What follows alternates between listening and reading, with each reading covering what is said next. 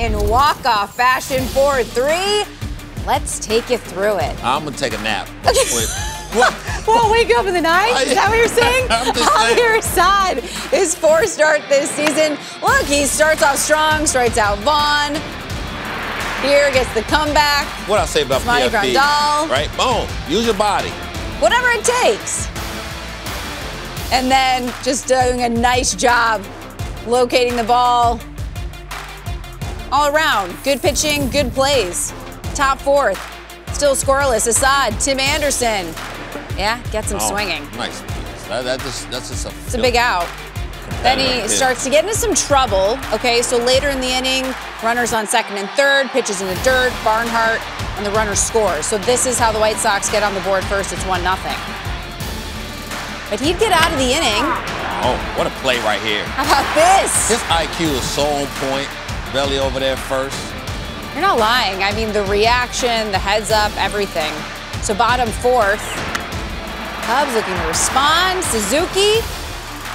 Yeah, just a line drive. Center field, Robert out there. So they come up empty. And again, it was kind of like ho-hum. Nothing was happening with the Cubs offense. 5th inning, though, stuff is happening with the White Sox offense. Sheets, Gavin Sheets. Goodbye.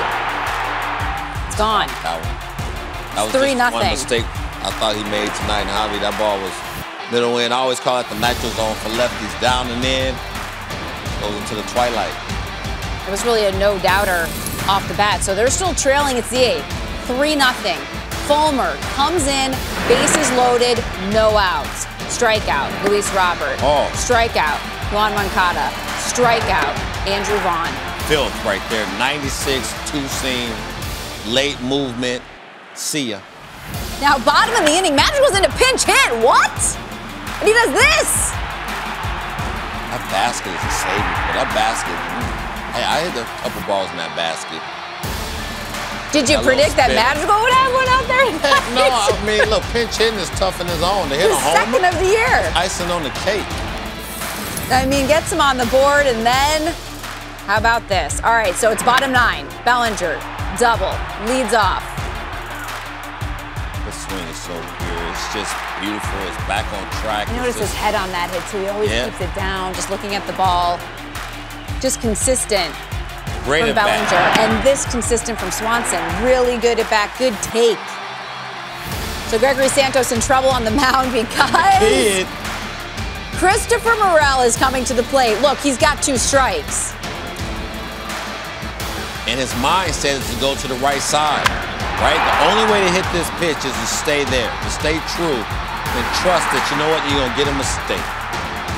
He did what to do.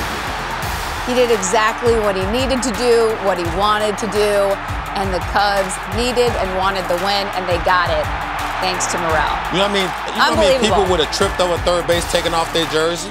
A lot. Because he wasn't around third before he took off that jersey. I'm telling you that. That kid is special. Nervous?